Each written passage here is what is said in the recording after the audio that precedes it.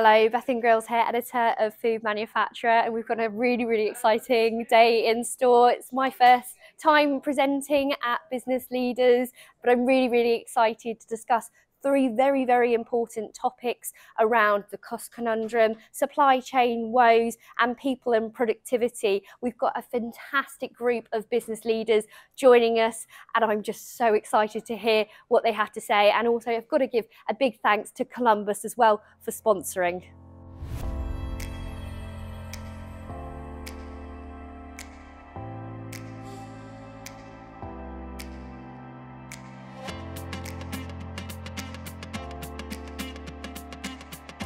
Well, I think the biggest opportunity in the food industry that's staring everybody in the face is actually there's a kind of Tesla-shaped hole sitting right at the heart of the business, and that someone is going to fill it, by which the Tesla-shaped hole, in my view, is all around the health. I mean, health and nutrition is all about premiumization. The industry's crying out for premiumization, and I think it's sitting there staring people in the face. And for 2023, that's absolutely what we're focused on. We've still got a lot of cost pressure, a lot of stuff coming through from the inflation side of things. Although headline inflation rates are coming down, there are still elements in our sector of inflation still to come through, so that the two aren't going to fit perfectly together. So that's our biggest challenge. Now the opportunity is the flip side of that, which is about productivity and making sure we get the very best out of every unit of input, whether that's money or whether that's a resource. And there are just so many opportunities out there to make businesses more efficient. We've talked about sustainability a lot this morning, and that's something that I think is really important. And about 4 years ago, I was walking along the beach and I saw one of my sausage trays in the surf. And I thought, we can do something about this. And we've shown that it's possible to supply fresh sausages to retailers and to wholesalers and not use plastic. To date, we've made some 16 million packs with 0 defects, and we've shown the art of the possible. Yeah. And really our opportunity for this year, we're now seeing engagement from the public on this. It's really, I think we're just about to catch a wave back to the old beach there. We're seeing sales up 46% in H2, that's the second half of this year. And next year we're looking at over 50% growth.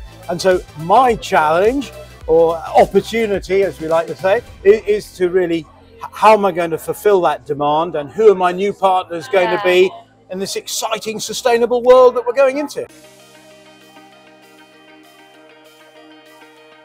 Well, I think 2023 is going to be the year that the challenges recede, I hope, in terms of the challenges we've had in recent years, everything from Brexit to COVID to CO2, etc. Those sorts of things seem to be dissipating. So I think if we then take a step back and look at what are the secular issues that have always been there, productivity collapsed in this country after the financial crisis, that still hasn't been solved.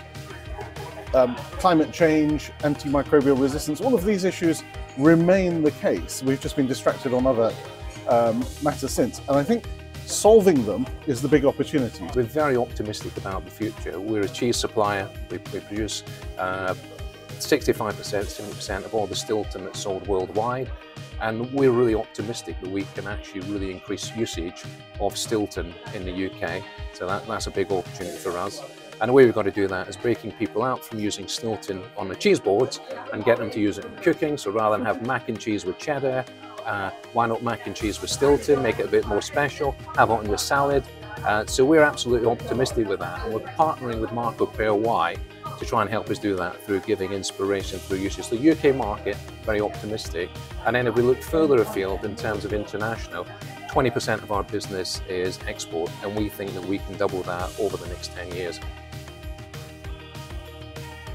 So one of the things that we're seeing a lot of is more businesses are taking advantage of the tools that are there to join together the information, maybe use artificial intelligence over that data to provide a little bit more insight, and eventually get to a point where it's actually delivering actionable insights from that.